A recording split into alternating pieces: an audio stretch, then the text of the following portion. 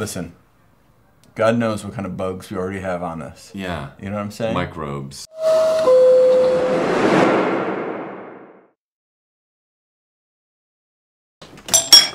Oh. Hey! Hey! Welcome. The door was open. Yeah. We don't lock it. Hi, Marshall. I'm Chris. Hi, I'm here to see Sure, the apartment. sure, yeah. Full Thanks disclosure, though. I currently have bedbugs, but what a bummer. I don't have any That's a on bummer. me. It's just that's my situation. Sure, you got to get out of that bedbug situation. Yeah, just to get into. How'd you get bedbugs? I don't know. The guy, my roommate, he said that he brought some laundry home. Just that he found somewhere. Yeah. Most of my laundry is laundry I've found as well. Yeah. And brought it on home. Right. Oh, I don't think that's going to be a problem at all. Are you sure? I want to say no. I don't want to bring bedbugs to you. Listen, God knows what kind of bugs we already have on us. Yeah. You know what I'm saying? Microbes. Come on in. Really? Please come on in. Are you sure? I'm very sure. Are you sure?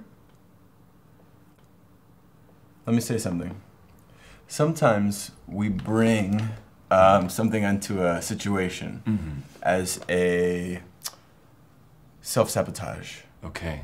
And I just want you to, this is a gut check for you. Are the bedbugs that your roommate brought in with laundry self-sabotaging you for this? They were actually bedbugs that I brought in. There we go. I don't like my roommate, and I thought that the bedbugs wouldn't spread. Okay. But they spread to me, and now I have the bedbug. Well, thank you for being honest. Doesn't that feel good? Yeah, it does, actually. Unfortunately, I cannot live with a liar.